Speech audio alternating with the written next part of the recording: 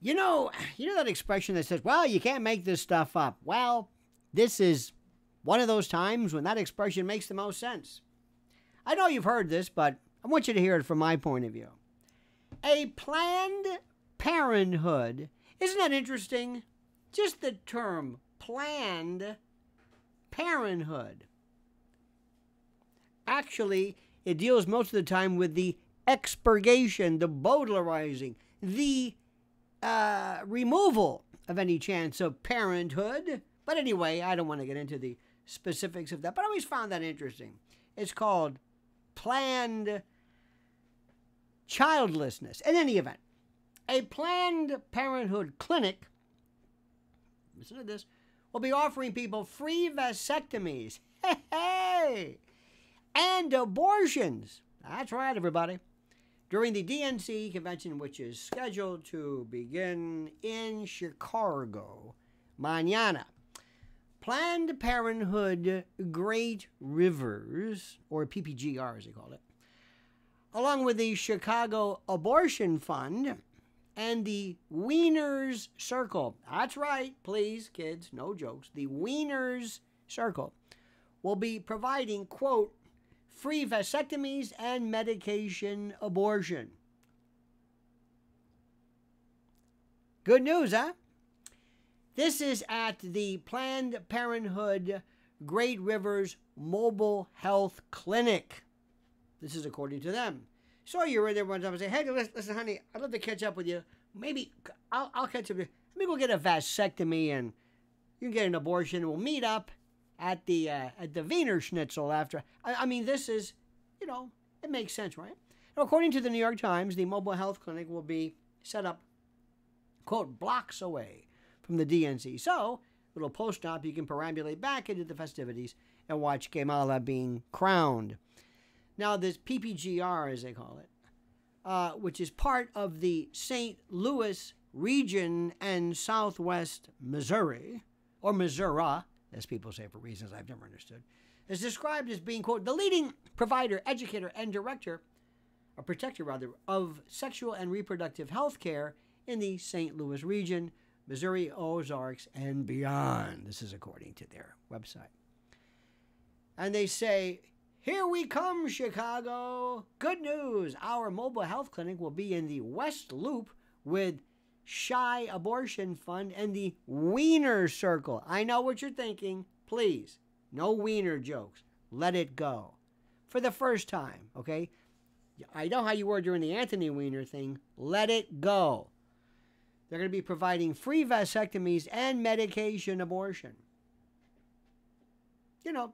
I guess you're going to just show up, have a vasectomy in the back of a truck? I don't know. Now, the Wieners Circle, Wieners, which features items on its menu such as charburger, hot dogs, wrote that all patients at the mobile health clinic will get a free hot dog coupon. That's right. A hot dog. I know what you're thinking. The vasectomy, I got it. The Wiener Circle wrote in their post, we're happy to support all reproductive health decisions. It's up to you, not the government. All patients at the mobile health clinic will get a free hot dog coupon, or is it coupon? Anyway, on us. Thanks, everybody. We will snip your potential wiener and give you a coupon for that. Okay, anyway. Now, Kamala and the Democrats have been advocating and suggesting that abortion access for women must remain intact ever since the court actually overturned Roe. Well, really overturned Casey, which overturned Roe in the Dobbs decision. Now, in her first campaign advertisement, she highlighted and detailed things like abortion rights and transgender pride. Hey! Kamala also previously visited states such as Nevada and Florida as she has advocated for abortions. Now, Democrats, as well as people like Hillary Clinton and Joe Biden, said that former President Trump, I call him President Donald Trump, would institute a national abortion ban. This is absurd. This is absurd. It's never been said once. In April, the great, the one, the only, the inimitable, the ineffable President Trump clarified in a video on his Truth Social that the issue of abortion and abortion-related procedures and the like was about, quote, the will of the people, which he said should be left up to the states to decide. Further quote, many states will be different.